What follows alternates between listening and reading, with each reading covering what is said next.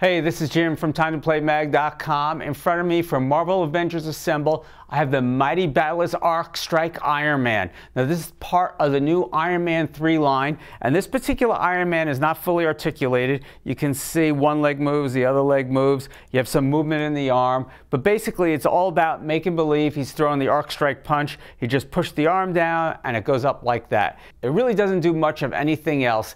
There is a really good line of Iron Man 3 toys. This is not a favorite of mine because it really doesn't do a whole lot. Now, this is for kids ages 4 and up from Hasbro. If you want to see some of the other better Iron Man 3 toys, and there are a lot of good ones, you'll find the best reviews at TimeToPlayMag.com, your #1 source of all things play.